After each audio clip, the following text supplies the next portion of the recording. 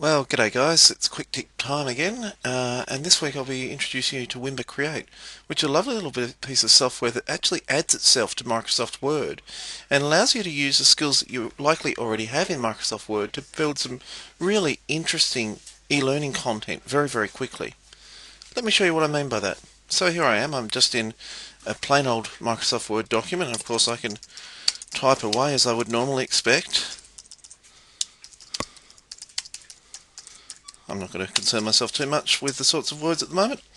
But what Wimba Create has done is add itself to Microsoft Word, and under this tab in Word called Add-ins, I have some special menus.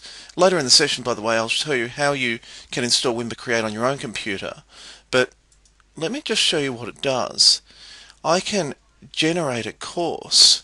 Now what this will do is actually turn my Word document into a website for me.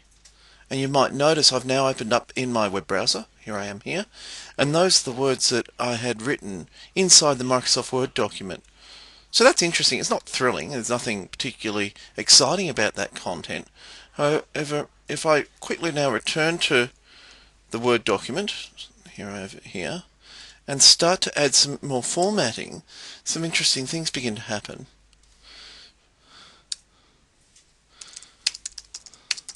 I'm just going to put some more placeholder text in just for the moment. Alright, what I want to show you is a feature that it's already available in Word called styles, but styles have a special meaning when it comes to Wimba Create. I'm just going to go back to what's called the Home tab.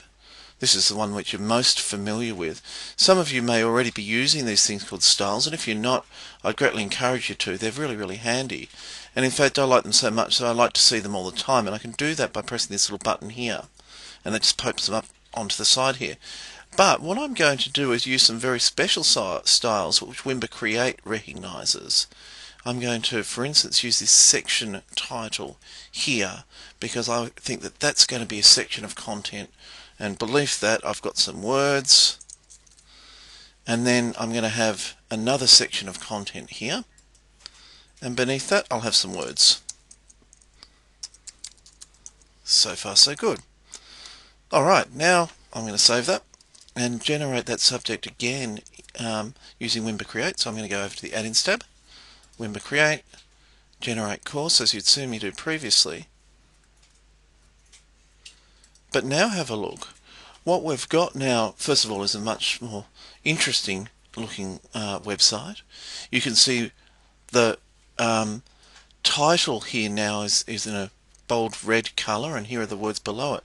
But here's the really interesting thing. Everywhere I had set it as a section title, I've actually got a new page of content. So you'll notice that I can actually now click onto this, our second little block of content, and navigate through. So we're no longer just building a web page, but an entire website. And indeed we can use the navigation at the top here, these backward and forward arrows, to navigate through that. In order to better demonstrate the full functionality of Wimba Create, I've just got a document where I've added a whole range of different features to the one document. There's further instructions later which I'll direct you to, so I don't need to cover the processes here, but let me generate this one to show you the full suite of what Wimba Create is capable of doing. Okay, so now we have a more interesting website. It's got some major headings and some minor headings, so you can have sections and subsections. You can of course use all the formatting you'd normally expect in Word, heading and bold, italicized and underline, but they've got some special formatting types here as well. It can include pictures, hyperlinks, tables, media like videos or audio files, flashcards, which are little interactive exercises, a whole range of different features. So, where do you find out more? If you log into WebCT and click into Staff Resources and into the area which reads,